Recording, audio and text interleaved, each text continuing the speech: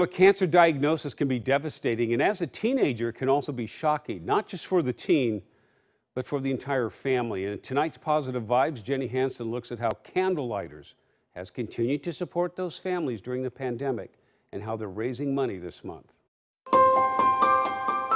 Lydia, she was a sophomore in high school, and she's a very driven, hardworking student.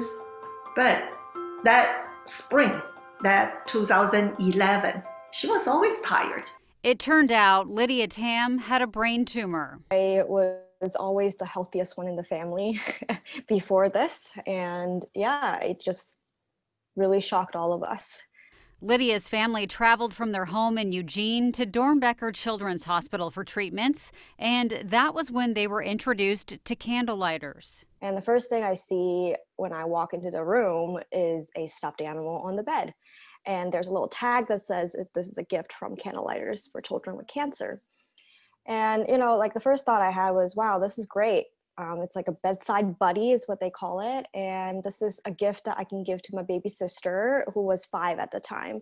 Candlelighters make sure the whole family is taken care of during cancer treatments for children, from food to gas to financial assistance with rent or mortgage payments, and special events that connect families going through cancer.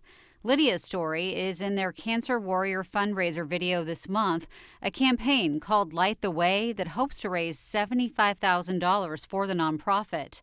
Lydia is cancer-free and a medical student at Stanford with a scholarship partially funded by Candlelighters. She plans to pay it forward and become a pediatric oncologist.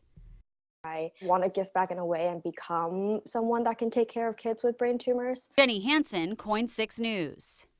And you can donate now to Light the Way campaign. It breaks down exactly how your donation will be used to help family. There's a link to that at KOIN.com.